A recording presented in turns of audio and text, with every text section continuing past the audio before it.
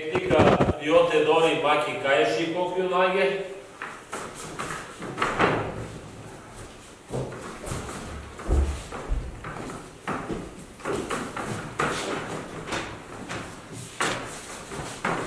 Probajte pa ću objasniti. Potrebne su dve vežbe. Prva vežba je takva da možete da skupite ruke koje on širi. Šta to znači? Ako se on čuva tim rukama ili zašto bi ja njega uopšte hvatao za te ruke, jedna varijanta je da ako stoji ovako, ja mogu da dođem do njega i da ga napadnem kako god hoću. Međutim, ako on podigne ruke, sad ja ne mogu da idem na centralni deo, već mi je nešto od napada ograničeno i onda moram da rešim ruke. To je isto kao ako on nema naoružanje, spusti ga dole, ja lako mogu da dođem da sečem njegovo telo, njegov centralni deo. Međutim, ako ima nešto ispred sebe, ja ne mogu tek tako da pokušam da sečem, smeta mi. Ovo moram da sklonim i da probam da uđem ili tako nešto.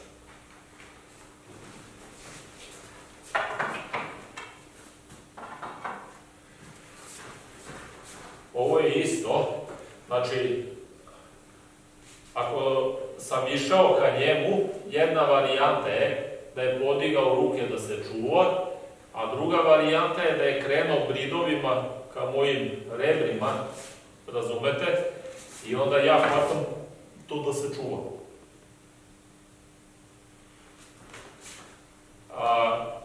Kad sam već uhvatio te ruke, ja te ruke pokušavam da rastvorim, da bi ušao na neki od načina. Razumete, jel? Hvala sedi za trenutak. Mirko, dođemo. Sami se pravili nogom.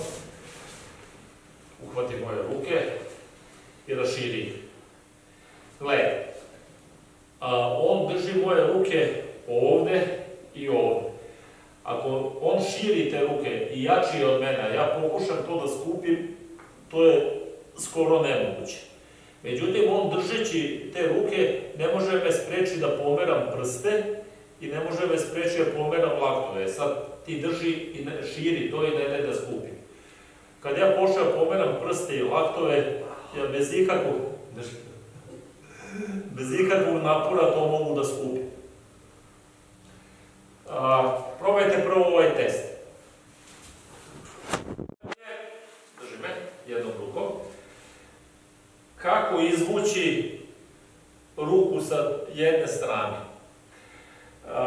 Ako me drži ovako, veoma je teško ovo pomeriti ovako. Mnogi će pokušati ovom rukom da ovo raskinu, što je takođe nemoguće ako on ovo stvarno drži. Ono prvo što treba da uradite je da šaku koja je bila u ovom položaju, znači da prsti gledaju gore, dovedete do ovog položaja, da je mali prst savijen ka podlaktici, sa celom šakom. Šta time dobija? Ako moja ruka stoji ovako sa prstima pravo, a on to hoće da razvuče tamo, on će to uraditi bez ikakvih problema. Zašto? Zato što sam, kad moja ruka stoji ovako, ja stabilan u ovoj ravni, ovako. To znači, on ne može da me gurne, ne može da me povuče, ne može da spusti moju ruku dole i ne može da digne moju ruku gore. Ali može lako da je odvuče u ovu stranu i može lako da je odvuče u ovu stranu, znači u ovoj ravni. Kada ruka stoji ovako, znači da je tegatana ka njemu, ako proba da skloni moju ruku na jednu stranu ili na drugu stranu, to ne može da uradi. Ali to isto ne može da uradi i kad je ruka u ovom položaju. Da vidite. Znači, ako sve zatvorite kako treba, ako anestezirate kilu u ovom položaju gore ili u ovom položaju ovako, on ne bi trebao lako da može da vam skloni ruku sa jedne i sa druge strane. Druga stvar, kad on mene drži ovako, ove dve koske podlaktice stoje ovako, paralelno. Tako da, on lako može da pokuša, može da lako zadrži ovakav pokret. Zašto? Zato što je ovo široko. Kada uradite ovaj pokret, te dve koske više nisu paralelne, nego se upredu, a dlan gleda na dole. Tako da je sad razmak između, to jest ovaj ceo deo je uži, kako bi rekao. Ovako je širi, ovako je uži. Lakat sve vreme mora da vam bude dole. I sada, pošto je šaka najslabija između palca i kažiprsta, najjača između malog prsta i palca, krenem laktom ovde ka zglobu gde je pregib, gde se njegova šaka savija. Znači, krenem mojim laktom ka ovom zglobu ovde. Znači, ka njemu, dole i ovo. I ja sada veoma lako izvučem ruku. Drži ga čvrsto.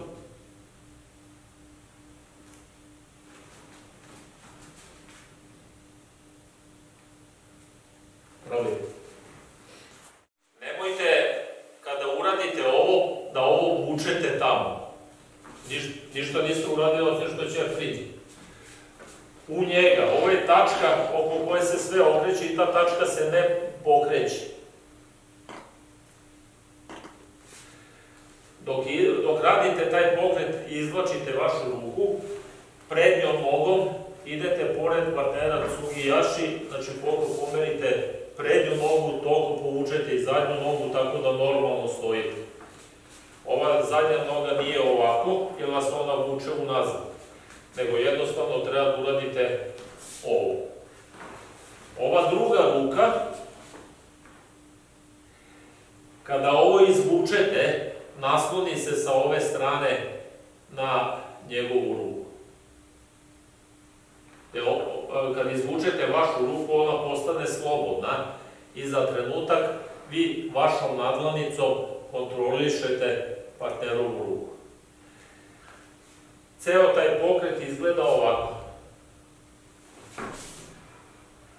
Ja sam po navici stavio ovde ruku, jer ako se okrene, može da me udari.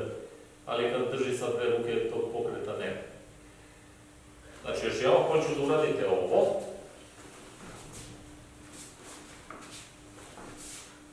Razumete, jel? Nemojte pokušavati da na pola ovog pokreta, ovom rukom, ovo raskinete.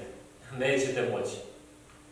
Znači, u momentu kad njegova ruka izađe, ova se nasloni. Probajte. Ova ruka koju ste oslobodili, znači, ovo stoji u visini vašeg stomaka i kad se oslobodite, ovo stoji ovako. Ta ruka ide ovde na njegov bok. Iznad kuka, znači ovde je bubreg, ovde je kraj kuka, tu negde između bubrega i kuka. Znači, prvo je ova vežba, posle ovoga, ovo i ovo. I vidite kako sam bio zatvorio. Još jedno. Ovako.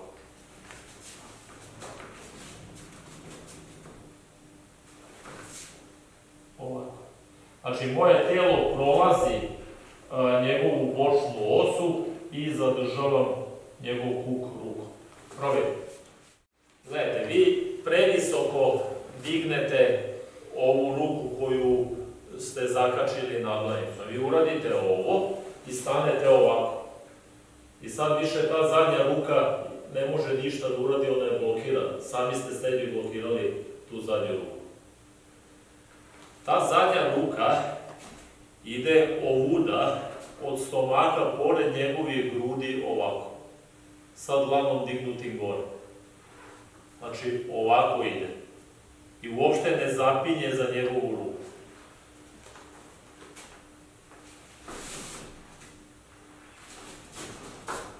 Ovo ide gore, ovo gurdem tamo da mu izađu kukovi. Ovaj lakat ne stoji ovako od te zadnje ruke i zadnje noge.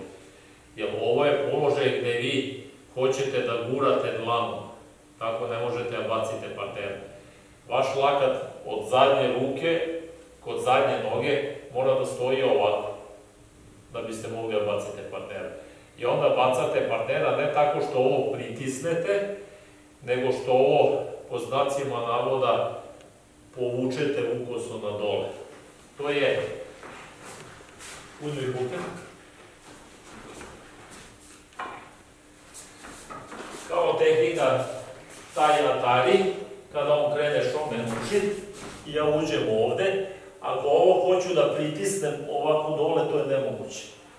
Međutim, ako ovo dignem, pa ovako svučem, po znacima navoda, onda ja njega mogu baciti. Znači, ja njega, kad on krene, ne mogu baciti ovako, a mogu ovako i ovako. Sad da li držim boken ovako, ovaj štap ovako ili ovako, nebitno.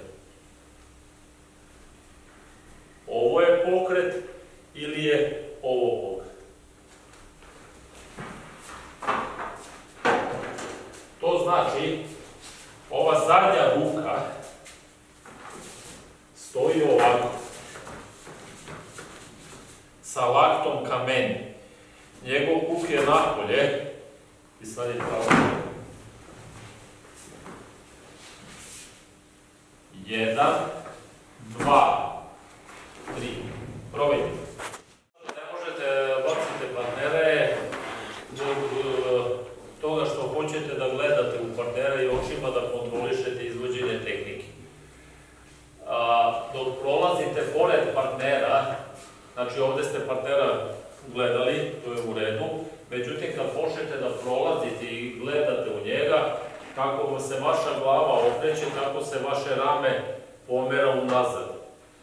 I za toliko on uđe dublje tamo.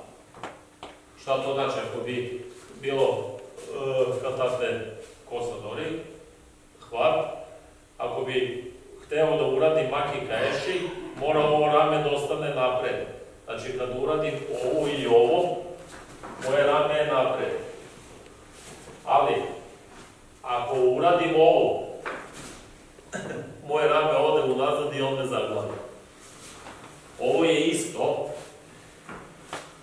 Moram da gledam tamo gde prolazim, da bi moje rame bilo u ovom položaju. Ako počnem da gledam u njega, dok prolazim, rame se vraća. Znači, još jednom, ako gledam u njega, rame se vrati i on je blokiran u svim oblicima.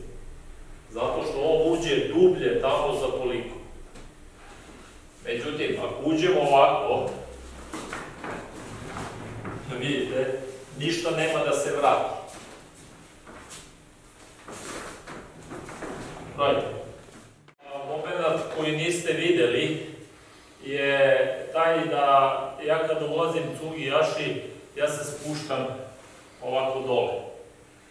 I onda dok guram njegove kukove tamo i dok podižem ruku u ovu poziciju, dok dlan gleda gore, ja podižem noge. Podizanje nogu i ova dva pokreta ruku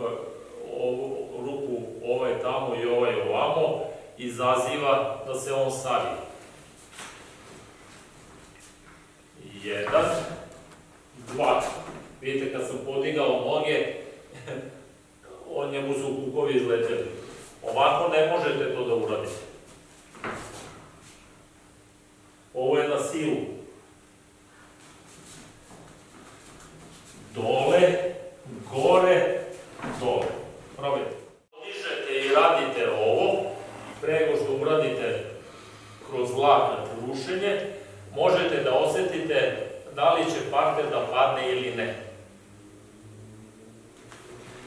Tako da, pošto vam šaka ova od zadnje noge i zadnje ruke stoji ovako, dole, gore, Ovde možete da uradite ovakav pokret na gore i da mu izbacim glavu ka meni, da njegovi kukovi još više odlegne. I onda, znači dok se dižem, uradim ovo, kao da ću da ušafim ruku u plafon, držeći lakat unutra sve vreme, ka mojoj osi. To izaziva da njegovi kukovi još više izađu napred i onda da samo slušam.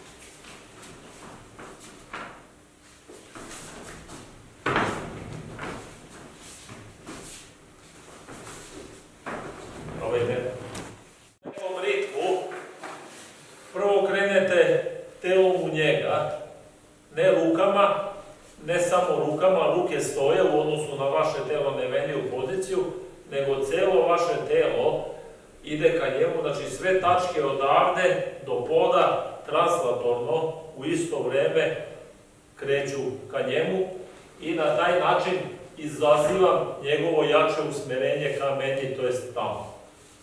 I posle toga radite tehniku.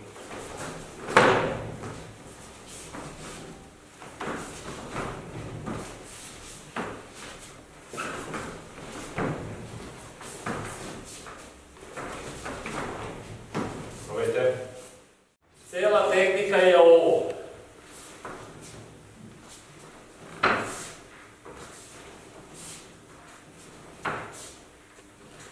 Tako da partner ne mora čak ni da vas uhvati.